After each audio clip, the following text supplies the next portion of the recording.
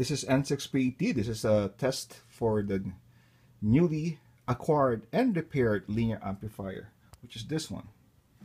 It's made by RF Concepts. It's a 2-meter 40 input, 30 watts input, and 170 out. It's a estate sale, and I got it from HRO. It's going to be driven by my good old 2-meter all-mode ICOM IC275 Alpha, and we'll be using the Diamond SX200 to measure the output. Right now we're barefooted. We're on barefoot. We're gonna transmit without the linear, and as you can see, we have the range set to 200 watts. Okay, I'm gonna key up. That's about 20 watts. Okay, being driven by this radio on 20 watts. Now I'm gonna turn on the linear. FM preamp is off. Same driving power, nothing has changed. And now we'll look at the power output. Do this one more time.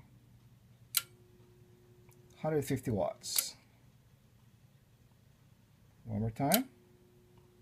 150 watts. It's not max, but that's fine. I don't want to burn out the finals. If you also would like to see the power supply, here's the power supply.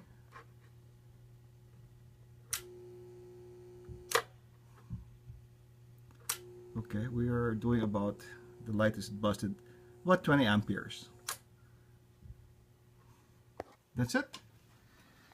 It was a quick fix, and now we're pushing 150 watts on FM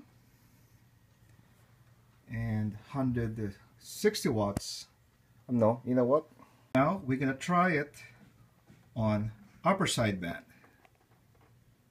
Upper sideband, that's the setting we have, and the amp is also on single sideband. I'm gonna check the power.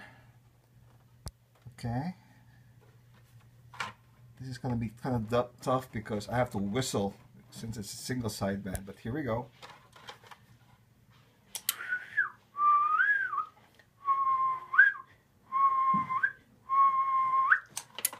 Okay, same power, 150 watts.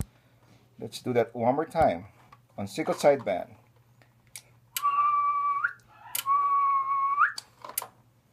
Awesome.